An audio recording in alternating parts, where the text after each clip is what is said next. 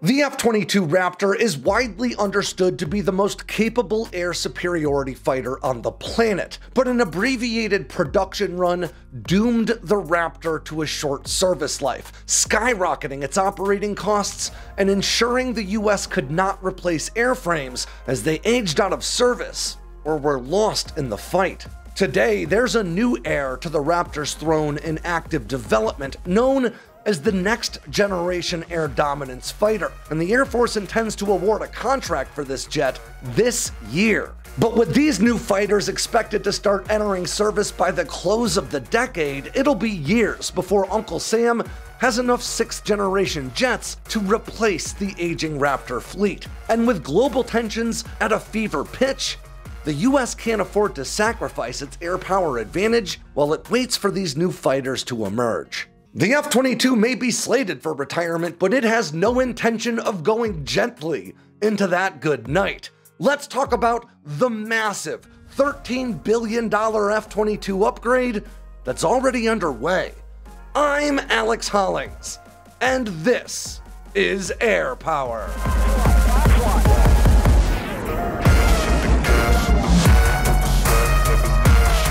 As we've discussed a number of times on this channel before, the F-22 Raptor may be a supremely capable fighter, but because its production run was cancelled after just 186 jets were built out of a 750 fighter order, the F-22 Raptor was always doomed to an early retirement. And while Lockheed Martin, the US Air Force, and even Japan have all explored restarting F-22 production, because the vast majority of its supply chain and facilities were cannibalized in favor of F-35 production, doing so would cost almost as much as fielding an even newer 6th generation fighter instead, which is ultimately what the Air Force and Japan both opted to do. As a result, today's Raptors are an endangered species. The 150 or so combat-capable F-22s currently in service are all the combat-ready F-22s this world will ever see. And to make matters even worse, the technological advantage provided by the Raptor's performance and stealth is beginning to erode. China's rapidly growing stealth fighter fleet now outnumbers America's flock of Raptors. And while the F-22 still boasts the advantage in terms of stealth, new counter-stealth technologies like infrared search and track targeting are becoming increasingly ubiquitous across not just 5th generation fighters, but 4th generation jets as well. These systems allow fighters to detect and target even stealth aircraft that don't appear on their radar screens using nothing more than their heat signature alone. Now, this technology was fairly new when the Raptor program opted to omit it from production, but today, the F-22 is the only 5th generation fighter on the planet that lacks this vital capability. The Raptor may be the king of the sky today, but with a sizable NGAD fleet still more than a decade out, the F-22 needs an injection of 21st century technology to extend its reign well into the 2030s.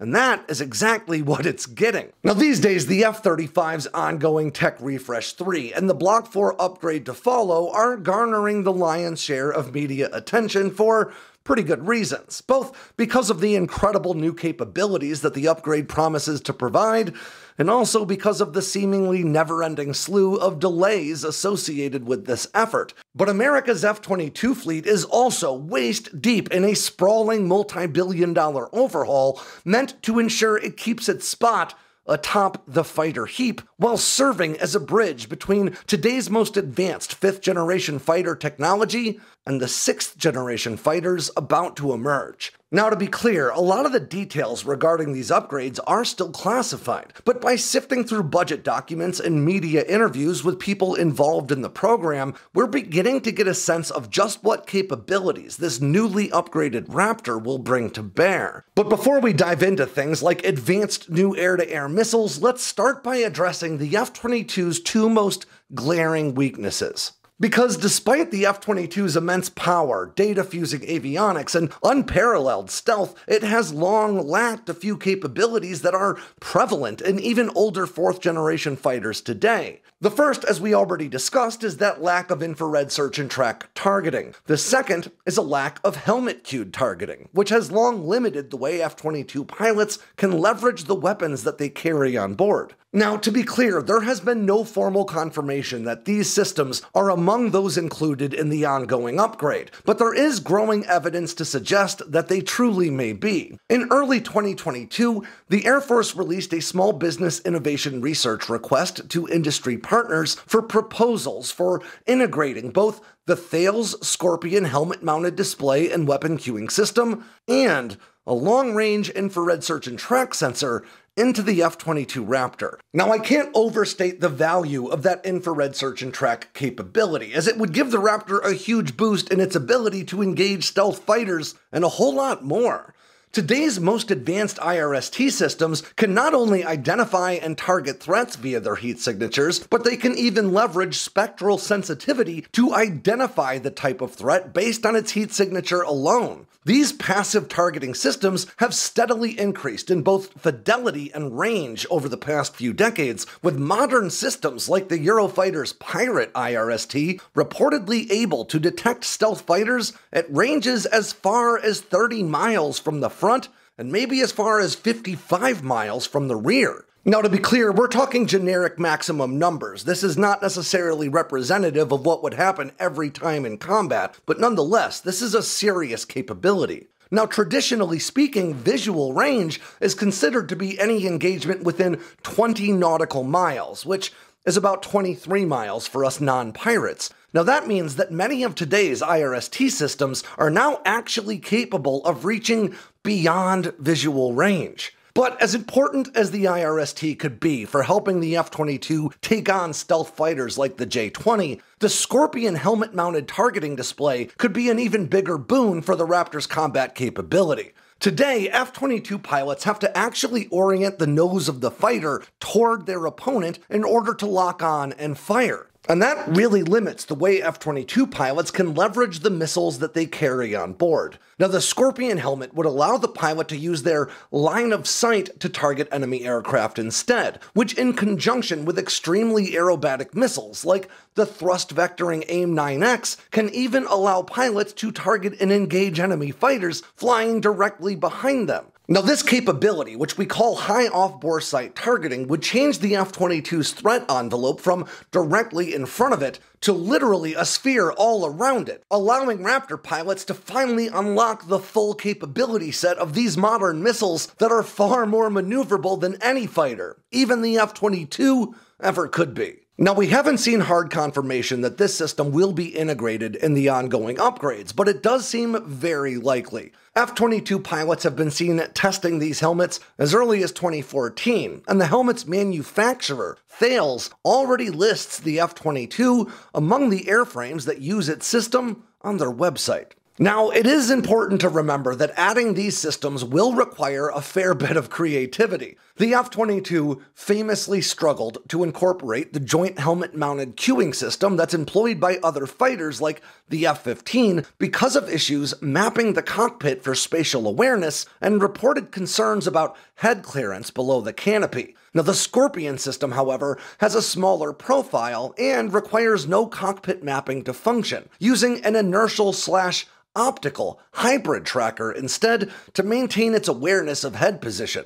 But adding IRST capabilities is actually an even bigger challenge. Because stealth aircraft usually integrate things like infrared sensors into their fuselage to avoid carrying the radar-reflecting pods commonly found underwing in non-stealth fourth-generation jets, adding IRST capabilities to the Raptor would usually require pretty extensive and expensive changes to the jet's airframe.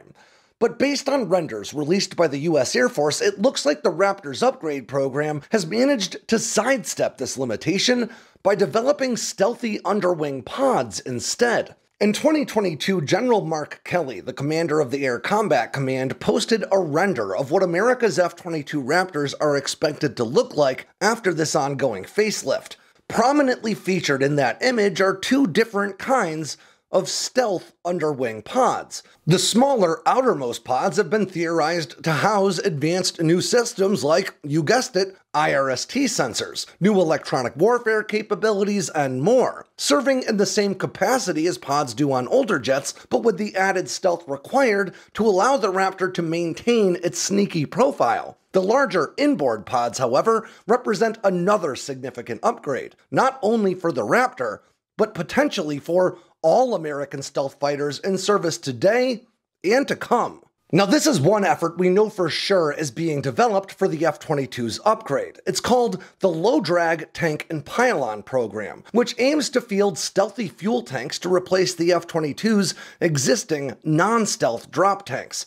These angular new fuel tanks could allow for a substantial increase in the Raptor's combat radius without compromising its stealth. And when the time comes to drop these tanks, the pylons are designed to break away clean, leaving no gaps or hardware that could also produce a prominent radar return. Now, this technology could be just the beginning, however, as stealth underwing pods of this sort could also be used in the future to carry additional munitions and more. It seems very likely that while 6th-generation fighters are expected to offer greater internal weapon storage, stealth underwing fuel weapons and electronic pods could allow for even greater versatility in loadouts and, as such, even greater capability sets. If you want to know more about what these stealth fuel tanks could mean for the F-35 in particular, we actually have a whole video breaking that down. And that brings us to Lockheed Martin's AIM-260 Joint Advanced Tactical Missile, or JATM, which may represent the most potent upgrade to the Raptor's long-range combat power that we've addressed so far. This advanced radar-guided air-to-air missile is meant to serve as the successor for the long-standing radar-guided powerhouse that we collectively know as the AMRAAM family of missiles. Now, AMRAAM is an acronym which stands for Advanced Medium Range Air-to-Air Missile, but medium range is a bit of a misnomer when it comes to the most advanced iterations of this weapon because they're known to reach well into the triple digits. The AIM-260 effort began in 2017, and to date, there are a few hard details about this missile available to the public. The weapon is expected to offer similar dimensions to today's AMRAAMs, allowing for easy integration into existing stealth fighters like the F-35 and F-22, while also offering a significant boost in range and aerobatic performance.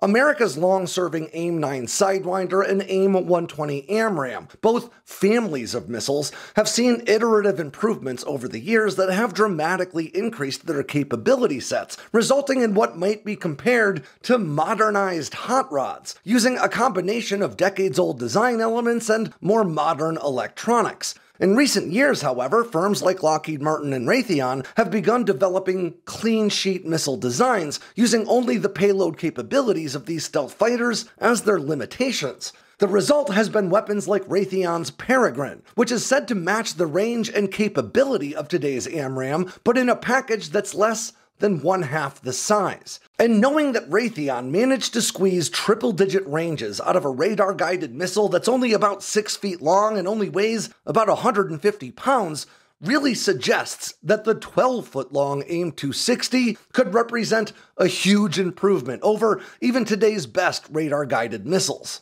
With a range that's expected to be greater than 120 miles, and maybe even much greater, the AIM-260 could be especially lethal when combined with the Raptor's incredibly powerful AN/APG-77V1 active electronically scanned array radar. Now, this system may have been eclipsed by the F-35's AN/APG-81 in terms of technological advancement, but the AN/APG-77 is arguably better suited for the air-to-air mission, and as such, even better at picking out targets at long range, which means the combination of the F-22 and the AIM-260 could be unparalleled. In fact, there are unconfirmed reports that this missile's capability set is so promising that Air Force officials are saying just having this missile could reduce the number of F-22s they need to maintain the air dominance mission. Looking back today, the decision to cut the F-22's production short appears